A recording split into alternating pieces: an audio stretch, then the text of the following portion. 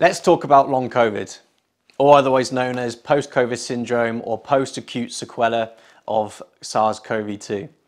Here in the UK, we have an estimated 1.3 million people with persisting symptoms over 4 weeks or even 12 weeks and onwards.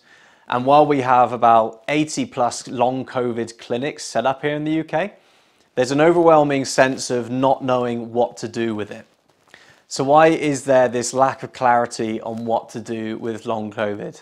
Well, firstly, this is a novel condition, so we're very much having to learn as we go. We're having to wait for results from research to come through to guide us on how to treat people effectively. However, is long COVID shining a light on the limitations of our mainstream healthcare system in treating and helping people with post-infectious chronic illness and chronic illness as a whole? We know that long COVID can share similar characteristics to some other chronic illnesses such as mast cell activation syndrome, autoimmunity, and chronic fatigue, many of which can also be the result of an infectious trigger. But conventional medicine has really struggled to help people with these types of conditions, or even struggled to acknowledge that some of these conditions even exist. And that's because of their often systemic nature, their complex nature, and also being very varied from person to person in their presentation.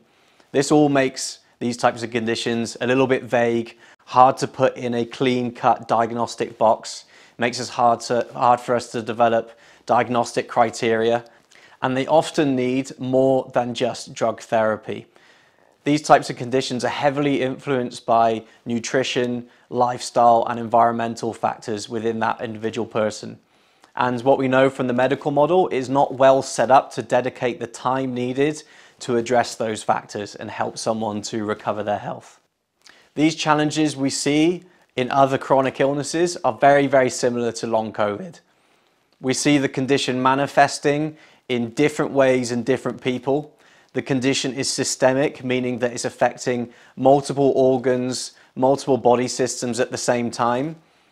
And we also know that lifestyle, nutrition, and environmental factors have played a major role in how that individual has responded to this viral encounter. The virus was just the trigger. There is a much bigger picture underlying, which must be addressed in the individual and as a society as a whole to help their recovery and health long term.